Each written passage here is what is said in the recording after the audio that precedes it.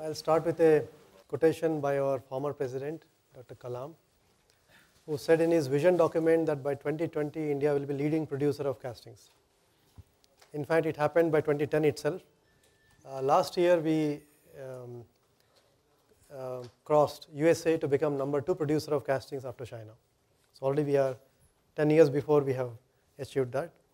But he also says that we have to look at better quality in terms of dimension control, better capability, better value addition, higher automation. And he also says in his own book that we have to use CAD for achieving all these things. So in this part, what I'll do is, so in this part we will look at quick definitions because we need to be agreeing on the language. When I say casting, you should know what I mean by casting. So we'll define the basic terms involved in terms of pouring or type of mold, and we'll also look at what makes casting special. Okay. Now this is fundamental, and I'm very happy to take a picture of our own foundries to explain some of our concepts. And all we're doing is we're creating a cavity, pouring metal into that, letting it solidify, and taking the part out of that. It's a very, you can say, friendly process to get very complicated shapes. You can't imagine doing that to machining. Now when I say casting, unfortunately it is both a noun as well as a verb. Casting refers to the process as well as the product of the process. Okay, so to avoid the confusion, we will say designed part for what the OEM wants. We will say casting to refer to the entire thing, including gates and runners and risers, what is removed from the mold cavity. We will say as cast part after remove the runners and gating. And finally we say machined part, which is ideally should be same as your original design part. So these are the 4 terms we are going to use, and these are 4 steps in the casting process. Okay. Now of course casting, anything which can be melted can be cast, you know that, and we have all the way from super alloys and let's say titanium based alloys, nickel based alloys, almost 1500, 1700 to almost touching 2000 degrees, to mostly irons and copper alloys above 1000, and to below 1000 degrees you have aluminum and zinc alloys and so on. So this is a wide range of metals that can be melted and cast, we know that.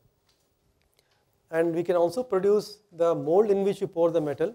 The mold can be either expendable, which means you need a separate mold for every casting, or you can have a permanent mold, in which case the same mold can produce a large number of castings, thousands to 10,000s and more than that. Okay. And the mold can be filled under either gravity or pressure, low or high, or vacuum. That is one side.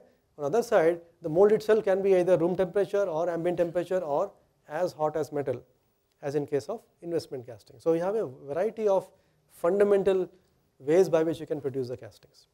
Now what is good about casting is any part, okay, with varying wall thickness, imagine these things, holes which are not straight, complicated intricate holes, okay, and metals which are difficult to machine but easy to melt and pour. These are definitely made by castings. On top of that, any metal, any size or weight, from few grams to several tons, and any order quantity from 1 to thousands, casting is the answer for that. This picture which you see is a drag racing engine, the racing car engine. It is made by machining only, and this costs more than $50,000. The same thing we made by casting, not the same engine, but let's say engine made in most of our commercial vehicles cost less than $1,000, maybe half of that. So look at the difference between machining and casting. Life will not be same if we have to make every part with machining, or it won't be same if casting is not there. So that is the beauty of this process, and it's going to remain for quite some time. Okay, and so this is just to summarize.